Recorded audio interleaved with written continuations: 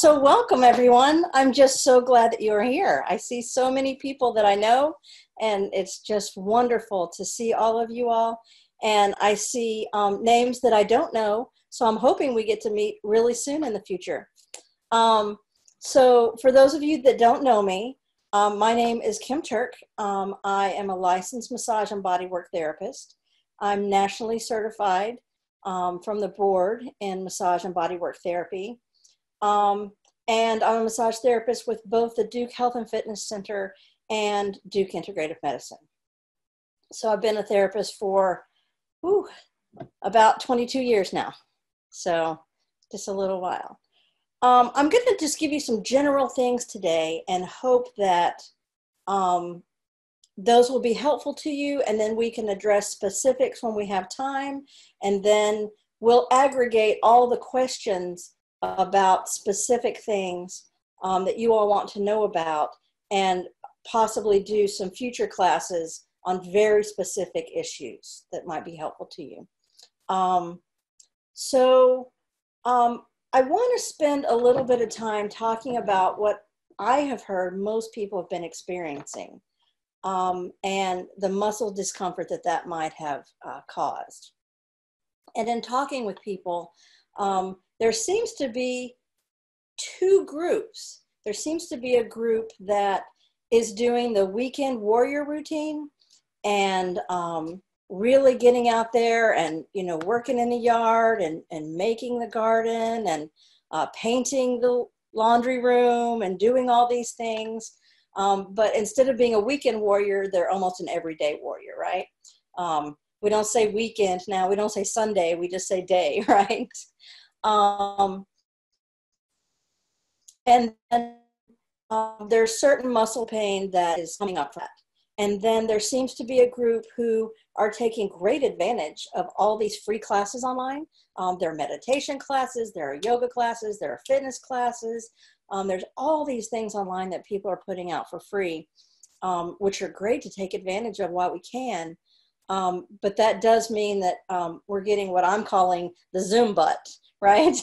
we're sitting on the butt for a long period of time on the Zoom and the WebEx and all those, fancy things now that we didn't know how to use 2 months ago, and now we know really well. So in those two people, groups of people, we're finding that there are, pains. So the folks that are getting out and doing the weekend warrior stuff, I'm hearing that they're having pain with their back, their shoulders, knees, hips, and feet. And then folks that are sitting a lot, of course, are also having some neck problems, because we tend to do the thing like this. We push our head into the computer as if, we're going to get more information if we lean in, right? Didn't want to make any of y'all dizzy, sorry.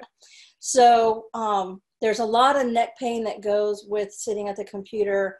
There's piriformis pain from sitting on your butt for a long period of time. There's wrist pain from using your mouse.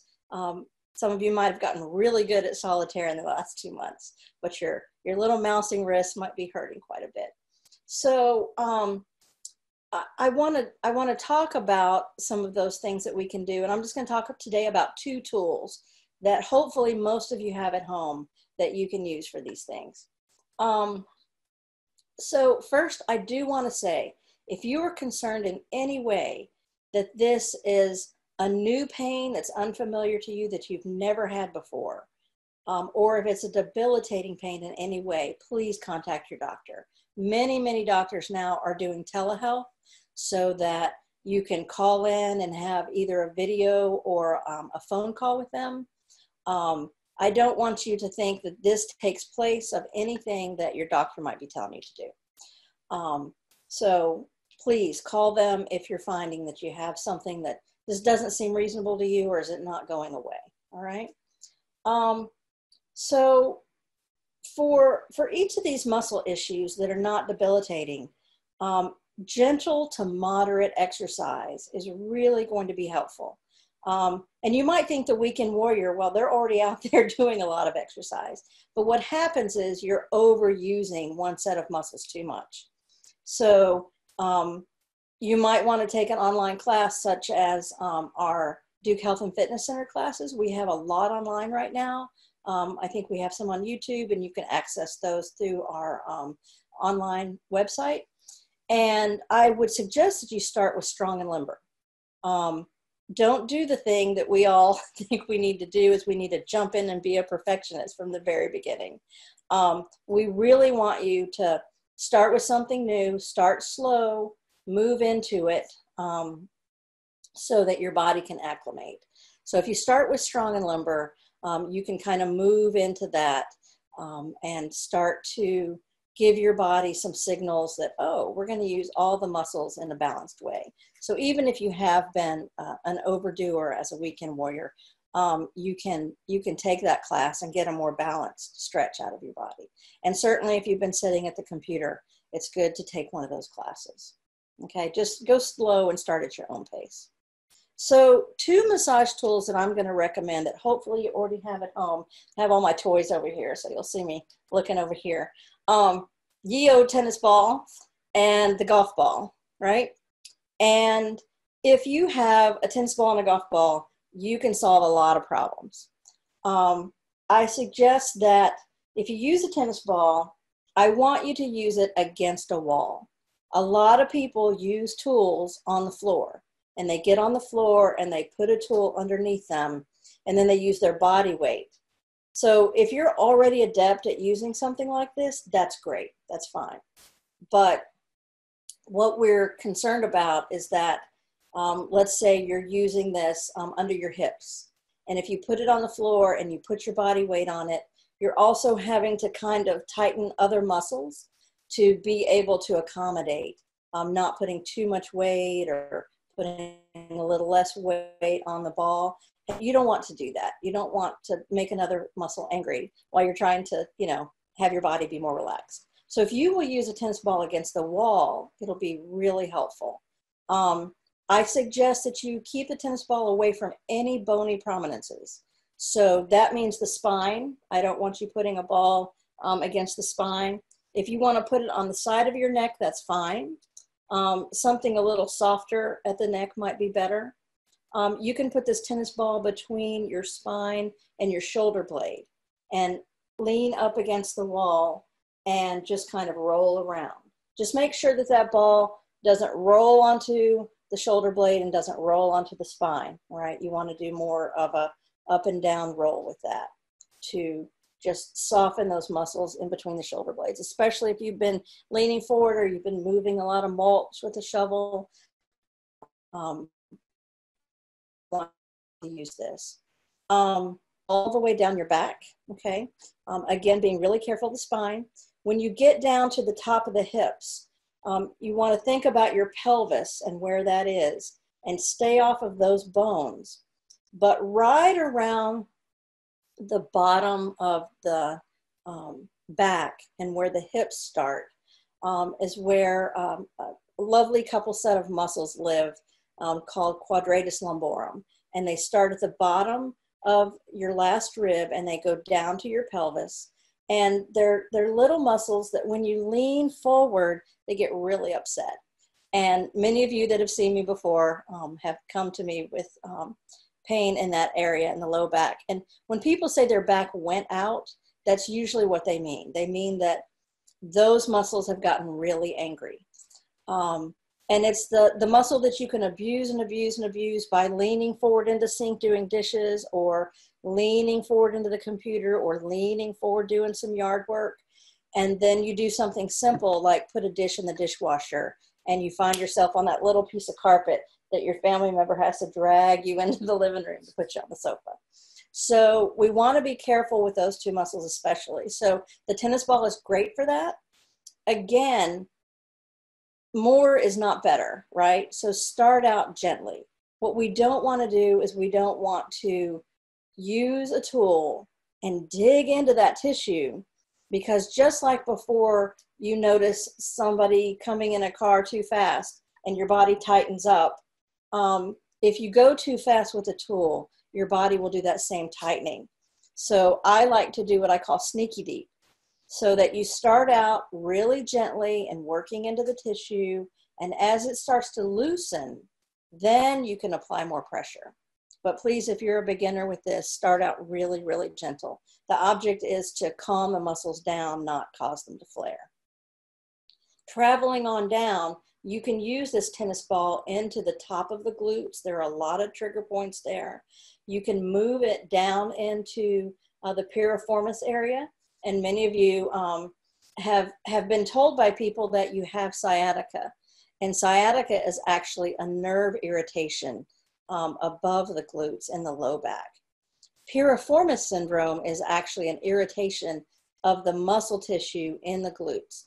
And the piriformis goes from the bottom of the spine, the sacrum, and it travels across the glutes and attaches to the leg bone, okay? It attaches to the femur.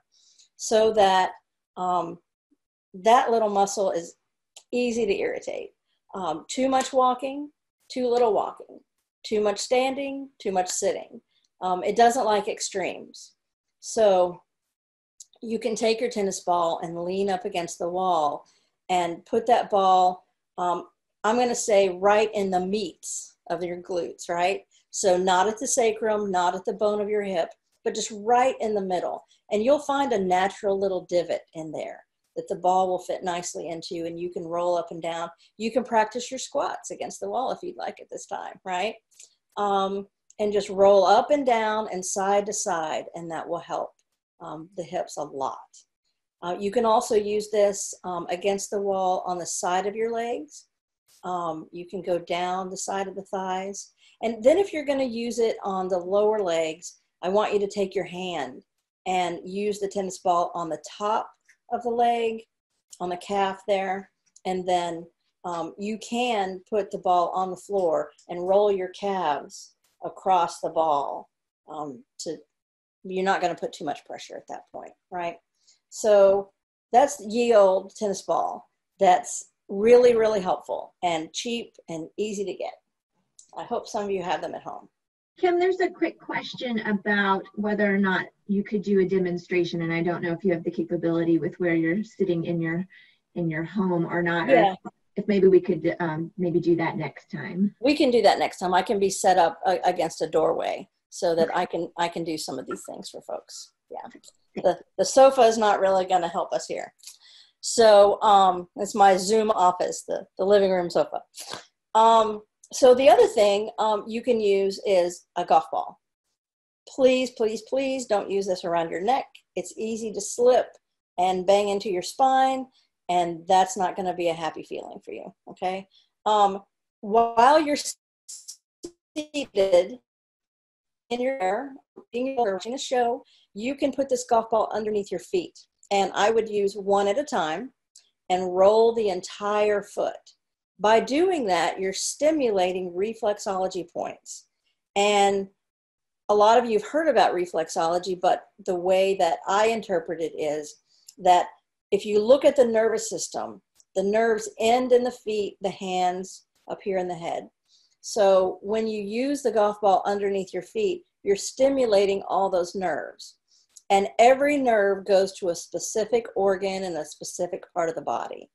So if you look at the foot, the very top of the foot is the top of your body.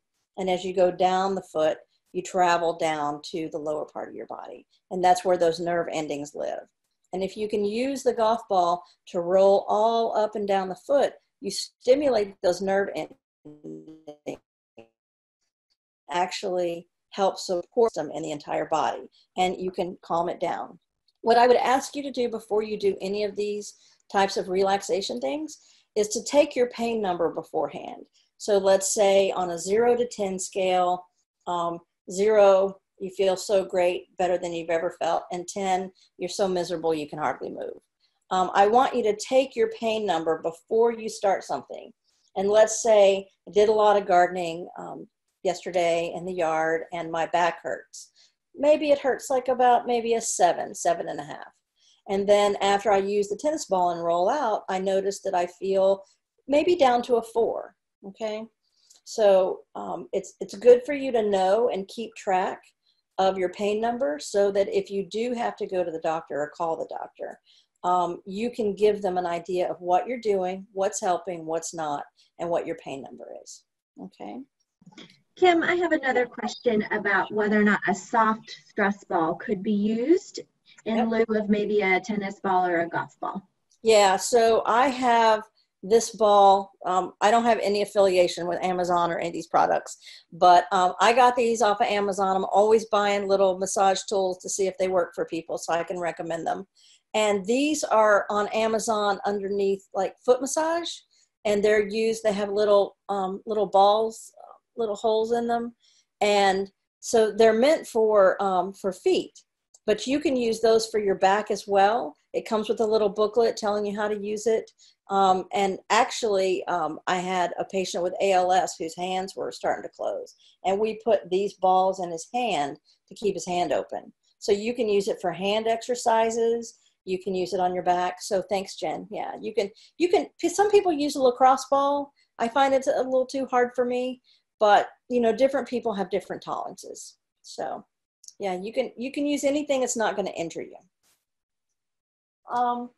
Let's see, what else do I have here in the toy box? I have this, it's called a neck massage tool, and it looks really freaky, but you can pull these out and adjust them, right? And then you can put them behind your head and you can kind of give yourself a little neck massage.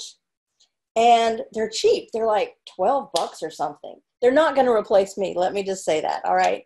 So you still need to come see me. But these are great to just kind of work the back of your neck, especially if you're on the computer a lot. And wow, we might just end the webinar right here because this feels good. And I might just, you know, work on myself for a while. But these are good to have. Can you tell us what that is called again? I just searched on the internet under neck massage tool. They're like $12 and up. So they're not very expensive. Just, you know, be careful. You want to stay away. So the carotid artery is kind of here in the front. If you're working on your body and you feel a heartbeat, stop, right? You don't want to mess on anything that's actually supplying your heart. So you want to be careful there. Also, I have something called a tiger tail, and it's a hard rubber ball with a string on it, so that if I'm using this behind my back and it kind of rolls off, I don't have to go across the room and chase it, or I don't have to take it out of my dog's mouth, right? Bailey loves a ball. So this is nice because I can put this around my wrist and put it behind my back and do some rolling on my body. And if it falls, I still have it. So again, I'm not sponsored by any of these people. I don't get free products. So I just have bought lots of stuff to help myself out. I would really ask you, if you are doing an intense thing, like you're on the computer for a couple of hours, or you're doing your work I would ask you to take little mini breaks. I am not good at that. I put in a garden bed this weekend and I worked almost 7 hours, and then I wondered why I hurt the next day, right? So I did the whole Epsom salt bath thing, and I did a little ibuprofen, I did some rolling. But try to make yourself take little mini breaks. And if you need to set an alarm, or, you know, make a set list for songs for like just 30 minutes or an hour, so that when the set list is over, you know, to stop and take a little mini break. You know, if you're on the computer, get up, go outside, take your phone, call your grandkids, or check on your neighbor that might need something. Just get up and get away from what you're doing. We do know that fascia is of a material, and the muscles are of a material that they start to tighten up and set and support what we're doing in about 20 minutes. So like if you were making Jell-O on the stove and it's nice and fluid, like you want your muscles to be, and then you put that Jell-O in the refrigerator, the next day you could take that Jell-O out of the mold and throw it against the wall. It's not going to move, right? And our muscles start to do that. They start to gel at about 20 minutes. So if you're in a position where you're not moving, I would suggest you do something every 30 minutes, even if it's just stretching or looking behind yourself, you know, moving your neck from side to side. Do something to reset that gelling time. so that when you get up, you're not stiff as a board. I was talking to one of our yoga instructors yesterday, and she said, oh yeah, I get up and move around, because if I don't, I look like an old lady when I get up. And I thought, oh, I would never think that she would walk around and move like an old lady, because she's so fluid in her movements. So it happens to all of us, right? I also want to touch on the difference between heat and ice. A lot of you have questions about, if a muscle is tight, should I use ice or heat? And there's an old massage therapist joke about ask 4 massage therapists if you should use heat or ice, and you get 12 answers, because it depends, right? So my official answer is that your body has an affinity for either heat or ice. If your body, when it's sore and you put a heating pad on your shoulder and you feel that, like you just kind of fall down a notch, then your body really likes heat. If you have a knee that's been injured for years and you work out and it starts to swell up and bother you after that, and you put ice on it and that calms down and you feel better, then use ice. Typically, I like heat for any muscle that's really tight and holding on, because that heat vasodilates the tissue and causes it to open up and calm down. Ice for me is if you have sprained your ankle or something's bleeding or torn, right? You can use heat and ice alternating. If you do that, I want you to start always with ice. When you take the ice off after 10 minutes, and 10 minutes is really all you need, let the body come back to a normal body temperature. So if you're icing your arm, you want to feel the other arm and just make sure they're the same temperature. And then you can put on the heat, no longer than 15 minutes. You're not going to get any more benefit after 15 minutes than you would the first 15. And then let the body come back to normal body temperature, and you can go back to ice. So always start with ice, always end with heat if you're going to use both, okay? Kim, can we save a little bit of time for just how all of this ties into stress management and stress reduction? Oh, absolutely. A handful of questions about that. And I've certainly, for all the folks listening, I've taken a plethora of notes on all of your requests for future sessions. So please know that they have been noted down. But stress reduction was a big one. And maybe you could just share a brief bit about how it just ties into what you've just shared. Right. So we know that this is a unique time in history. No one that I've spoken with, and I have some people I know in their 90s, has ever experienced anything like this. So it's been stressful on many different levels. And it doesn't matter if you're just home with all your resources you need and the food and toilet paper you need, it's still very stressful, right? So what happens during stressful times is that our body builds up cortisol. And that's not really good for the system, okay? And so anything you can do to relax your body, be it self-massage with tools, be it family members rubbing each other's feet on the sofa, be it doing meditation, be it doing exercise, yoga, anything you can do to support your body right now and kind of bring that stress level down a notch. I've been doing some of the meditations that have been offered for free online, and that has really helped me to kind of bring that panic and fear level down a little bit. Trying to stretch, trying to walk, spend time with my dog, and, you know, doing these Zoom kind of things have been a lot of fun. So anything you can do that will turn those chemicals off and bring that stress level down for your body is so helpful. And everybody knows what feels best for them. The issue is to do it, right? So I know that getting out in the yard makes me feel better. But maybe I'm really hooked into this computer and taking a class, right? So I'd also, I'd ask you all to look at what other things can support your system. So I have some things here, and I'll just I know we want to have time for questions, but I have a few things that I use. If you're really in a lot of pain, our puncturist uses long. Now, it stinks to high heaven. You will smell like your grandma, okay?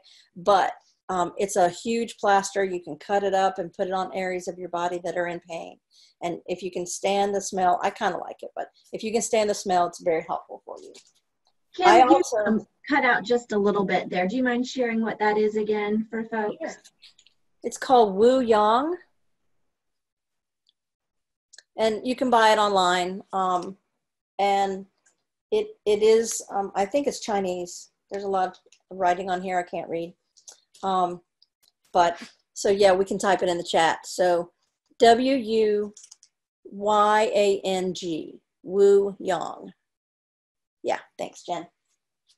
Also, like I say, I'm not sponsored by any of these people, but I use Tiger Balm. I use it all the time. You see it's in a little, right? You don't need to use much. You don't need, I'm a weather person. So before the storm came last week, I could tell you 24 hours before the storm came because my hip and my knee were killing me. So I just put a little Tiger Balm on my knee and my hip, and that helped a lot. I'm also a fan of Salon Paws patches. They're just like those big pain patches you get at Eckerd's. We don't have Eckerd's anymore. Walgreens and those kind of places. But they're a lot less expensive and they're smaller. So they're on two sides of this little paper, right? And you peel it off, you put it on yourself. On the back, please read the instructions. It says no longer than 8 hours. I've had clients show up on my table who've been wearing these for 24 hours, and then we peel them off, and they have all these red irritated patches. It's a chemical heat, right? So 8 hours is the maximum. I put these on myself all the time. If you bump yourself and get a bruise, arnica, it's very helpful. It's good for bruises. It helps bruises heal faster. It's great for pain. And also, I will say that if you have cramps in the night, the #1 reason for cramps is dehydration. So make sure you're drinking enough water. The second reason is 66% of our population is deficient in magnesium. So I use this magnesium roll-on that has arnica in it. And so if I feel like I'm going to get a cramp in the night, I'll use this magnesium roll-on. It works differently than the internal magnesium that you take, that your doctor would prescribe you. But this is not a prescription. I get it off of Amazon. Or if I wake up in the night and I have a cramp in my leg, I'll just roll this on really quickly. It works very fast because it works transdermally. So how about let's take some questions? Do we have a general? Yeah, so going back to the heat and ice conversation, there was a question regarding what type of heating tools you might recommend. Right, so I like a heating pad. It doesn't matter to me if it's moist or not. I don't care about that. Most heating pads now have an automatic turn off that after you've used them for a while, they're turned off. Please don't use them longer than 15 minutes, and please don't tell me you've been sleeping with them, because that's not good for your tissue, right? So the tissue gets overheated, and then your body starts relying on that and doesn't self-regulate what it needs to do for you. So any kind of heating pad out there, they make, probably 8 different kinds, but it doesn't matter. I do like the bags that you can put in the microwave. I'm pointing in my kitchen. I like the bags that you can put in the microwave that have either like cherry pits or flax seeds or corn, those things in them, because you can heat them up nicely. They are a moist heat, and then they come down to a nice cool temperature evenly, and you're not going to burn yourself. So we have time for just a couple of questions, and I know everyone has, again, reached out with a lot of different ideas for future topics, including leg tightness, hip, low back pain, glute pain, knee pain, Parkinson's, SI joint pain, shoulder and neck pain. So there's a lot of content to cover in the future, and we certainly can't cover all of it today, but there are a couple of questions in the chat box regarding carpal tunnel and seizing of hands, and for those who've been sitting at the computer for long hours. Oh, I would love to show you all some stretches that are very effective. So we know that some people have carpal tunnel surgery. We know that's about 50% effective. So if you do the stretches every day, you actually can stave that off, right? Most people can. Some people do need the surgery, and if your doctor says you need it, right? But the stretches I would do for carpal tunnel, I'm just going to show you as best I can here in front of the computer. So take your hand, the heel of your hand here, and push away from your body. So you're aiming this part of your hand like you could touch the wall across the room, right? So you just push. I'm not a fan of this. This is a mechanical movement that doesn't simulate normal movement. So just push the hand out, push that heel as far as you can away from you. Okay. And you're going to do that in 2 seconds. Then this part of your hand, the top of the wrist, you're going to push it away from you as far as you can for 2 seconds. And the reason you're going to do it for 2 seconds is when a muscle is tight and you're going to stretch it, there's a rebound that happens at 2 seconds. So we like a 2-second stretch over time to stretch that out. The next thing you're going to do is you're going to take your hand. I know this looks a little creepy on Zoom. I'm sorry. You take your hand so that the thumb is out to the side, and you bring your other hand underneath, not grabbing the thumb, and you pull that thumb down, right? So you're kind of pushing your hand off to the side. And then you come back to neutral. You bring that hand around here, then you come over the top, and you pull down and pull as far as you can on that wrist. Now, don't force it, please, right? Do a nice gentle stretch. So it's going to look like this: 1 1,000, 2 1,000, 1 1,000, 2 1,000, 1 1,000, 2 1,000, 1 1,000, 2 1,000. Basically, you're taking your wrist in every plane of movement, because everything that operates that hand is connected up here. So that if you do those stretches, it'll stretch out all your extensors so that your wrist will be more happy. Kim, there was an additional question about the piriformis muscle. I don't know that you can necessarily stand up and share it, but I could share my screen and show a photo of it that I pulled up on Google. Oh, great. Thank you. That would be very helpful. We can talk through that. Yeah. Okay. Thank you. Let me do that. Okay. So you see that Jen has pulled up this piriformis muscle. It looks tiny, and it looks like it wouldn't be any trouble at all, and that's a lie. So it lays right there in the middle of the bum, and it can be very debilitating. So what you don't see is that on some of these images off to the left, you see that it actually connects to that sacrum bone, right? That little triangle looking bone in the middle of your butt. It's the end of your spine. And it attaches there, and it goes all the way over to the femur, which is that long leg bone, and attaches there. So that you can see that if you took a step forward, that piriformis muscle would be stretched. And then when your leg comes back, when the other leg goes forward, it pulls back in. So it's stretched and pulled back in. And if you're sitting on that for a long time, what happens is the sciatic nerve runs right underneath that piriformis muscle. And if you're smashing that piriformis by sitting on it or overdoing it, then you irritate the sciatic nerve and you have pain that goes down your leg. And that's why it's misdiagnosed sometimes as sciatica, when it's actually just piriformis pain. So thank you for that question. So I think we have time for just one more, and I don't know if this is the, I'll leave it to you. Any techniques for lymph massage? Yeah, so that needs to be a whole nother class. I'm happy to teach that. I do that for a lot of my cancer patients that have had lymph nodes removed. And there's a very specific sequence and a very specific way that you move that fluid, but people absolutely can do it themselves.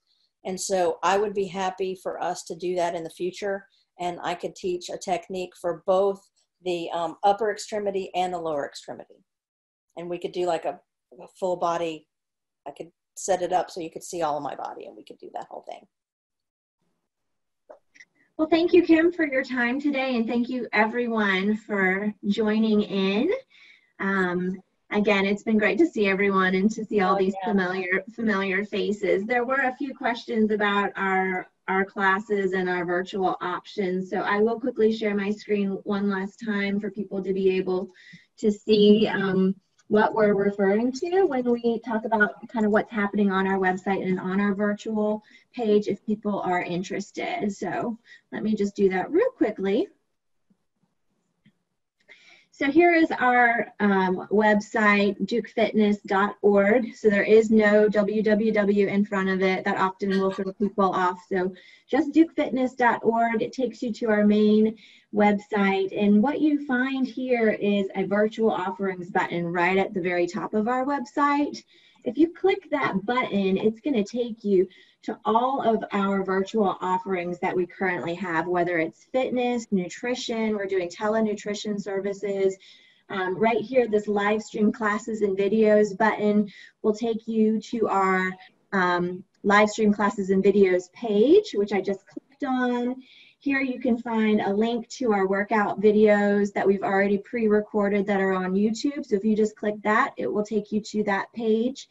And then down here are the different Zoom links for the different live classes that we've just launched this week. And I can assure you that there are more classes on the way. We are still learning how to use all of these new tools and technology. So for Kim and I, this was our first live session, so we appreciate your patience if there were any glitches, but I think it went very smoothly. And again, be sure to check that out. Again, dukefitness.org, and then virtual offerings will share all of the information that we have going on that page. So thank you again, everyone.